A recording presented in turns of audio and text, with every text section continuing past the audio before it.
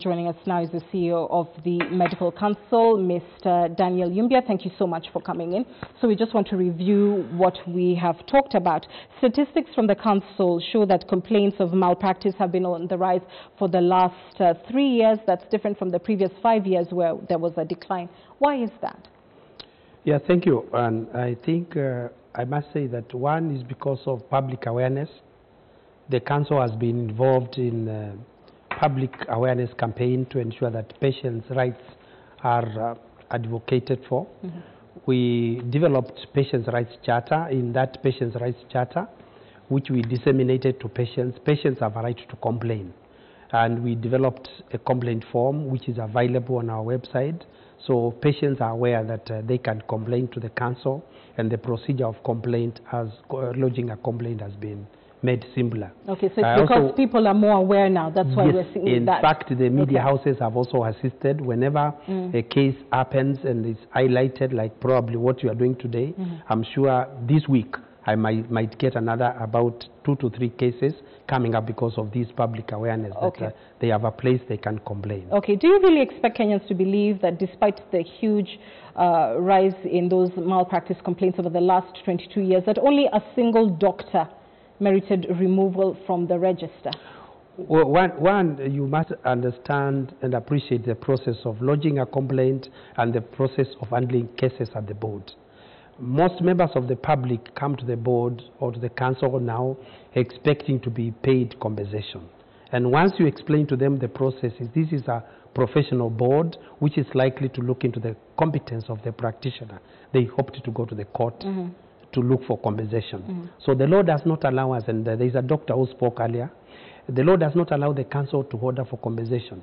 But in this year in May, the amendments of the Medical Practitioners Act 2019 gave the board power to enter into mediation agreement or to record mediation agreements that were existing in our regulation. Allow me to hold you there because I want to talk about that and whether that actually serves patients or complainants' interests. But because of the just one case that was removed from the register,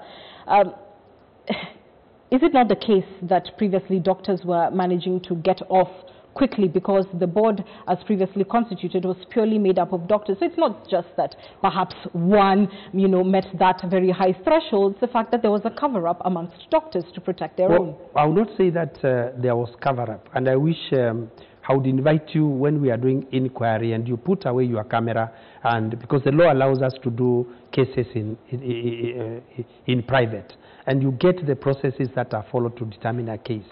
Some of the cases have merit, while other cases do not have merit.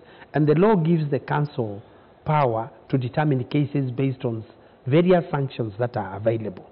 So in this case of only one doctor having been registered, does not mean the board is being lenient to practitioners, because once a doctor's license has been suspended, they don't work within that period. And once we order a practitioner to go for training, this to us is so important that these practitioners' skills, knowledge, and competencies are improved. And on serving patients, the patients get the best out of the practitioner. Now, we've gone to a level of ordering people to enter into mediation to compensate. All right? Now, if somebody is going to be compensated by the same person you have deregistered, will the patient be compensated adequately? No. So in that case, we've gone and introduced a new regulation. It is Section 15A of the Medical Act 2019 that directs doctors and health institutions to obtain professional indemnity cover. If practitioners get that cover, they will not even fight where they know they have had surgical errors or where they feel that they have done a mistake. And in this case, the insurance companies will take up these cases from hospitals and from doctors. I mean, regardless, if they made a mistake, whether they've got the cover or not, they should certainly pay for it. But let me ask you this. Victims of malpractice have said to us that it can often take even up to 6 months or more before they get a hearing. And this is being interpreted, as we saw in a previous interview, as a brazen effort to stop Kenyans from actually accessing your services and being able to report them. Actually, I must admit that the cases that are pending at the Medical Council, 50% is because of court orders. And this country is governed by rule of law. So in as much as the council may wish to complete cases or determine cases faster, like the case in question, the lady was waiting in our boardroom while our lawyer was still in court. We had been served with the court orders, and we were waiting for the determination of the court order, and we couldn't proceed. We were even stopped at a tribunal level by the law courts, and we cannot proceed because that would be contempt of court. And therefore, it makes it difficult also to tell the council, fast-track this case while the matter is still in court. And therefore, I think that you've got to appreciate that our hands would be tied because we would do anything against the law. The council and its rules have been seen to protect doctors, as we've previously mentioned, and you've talked about the issue of compensation, and I want to get to that.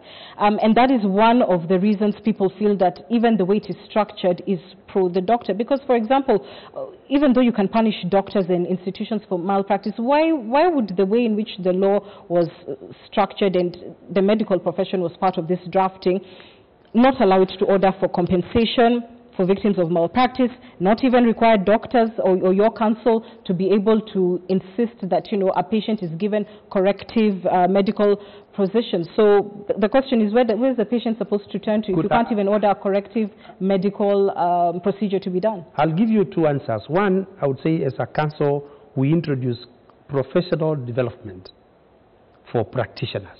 Every doctor must attain 50 points of CPD in order to get their licenses given.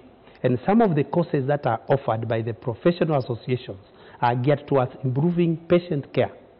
And therefore, we ensure our doctors continuously improve their skill and knowledge. And in areas like obs and gyn, I saw the figures are higher. We've had meetings with the Gynecological Society to discuss how best to approach the challenges that come within that I'm asking practice. About giving a corrective medical procedure. Somebody comes to you, it's very clear something went wrong, but even your counsel cannot say, at the very least, if we're not going to be able to give you compensation, at least let the hospital rectify this problem. No, all the hospitals have been given instructions. Every complaint has been handled on its own merit, and that determination made. The challenge we have between me and you now is because that particular case, you've not read the file. The information that is available to us, and we cannot discuss a particular case on TV, the law doesn't allow. If that case is determined on its own, the information is that most hospitals have been given. You saw us close a few hospitals in the recent past, and we gave them even 2 weeks or 3 weeks. This is a yes or no question. Can you compel hospitals to fix the problem, to issue a corrective procedure? We have done that in the past. Okay, fair enough. Yes. Why doesn't the council regularly publish a list of doctors and institutions that it has sanctioned so that the public can be able to make informed decisions as to where they should go, as to what the history of this doctor is, what the history of this hospital is? Very good. What we have published, and that's a very good point, what we have published is a list of the licensed facilities.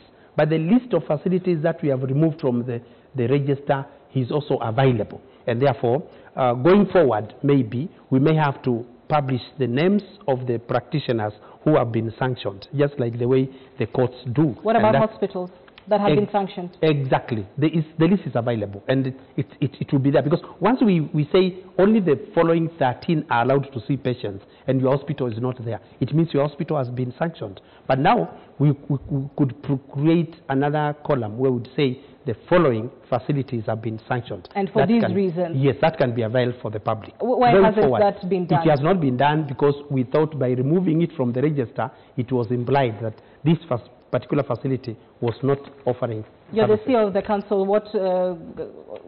What guarantee can you give Kenyans? By when can you do that? When should Kenyans be able to go on your portal and see this hospital has been sanctioned for these reasons? I think what we are going to do, because we have to consult with our lawyers, we also don't want to do things illegally. I must say by beginning of January, this I can give, because I must follow the law to ensure that will it also bring legal implications to the council, or will it be unethical to do that? So that will be done. It's arguably unethical not to do it. Mr. Yumbya, thank you for your time.